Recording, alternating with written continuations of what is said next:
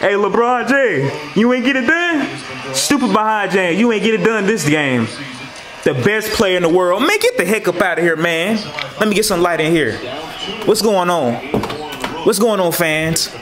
This your boy MB. Welcome to Mike Breed TV. I'm watching the game right now. Usually, I don't watch games, but I only watch games when I know that when teams lose. And stupid behind James, you gonna lose tonight. Look at the damn score. They responded. They responded. Look at that. Look at that. Stupid behind James. Your team is trash as hell. All those fake ass Cavalier fans, they headed for the exit. It's over. Golden State going back to their home and try to get that 3-2 lead.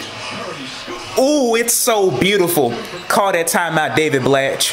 Look at the score now. All y'all ignorant behind fans. Look at the damn score.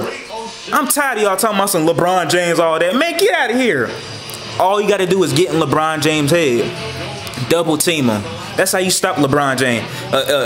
What an ignorant ass response. LeBron James talking about some, you can't stop me. It's the same thing as you stop Stephen Curry. Stephen Curry, he's not even going off that much tonight. He got help.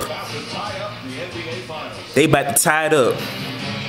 All right, fans. I know I was getting mad in this, but hey, this your boy MB. Thank you for watching my reaction or whatever. I showed y'all the game. I'm watching it because I knew that the Cavaliers were gonna lose. That's why I watch it. When I don't watch it, that's when I don't really care that much, and I know that the Cavaliers will probably win. But hopefully the rest of the way, Golden State. My prediction, I still got Golden State in 6 games. What do y'all think?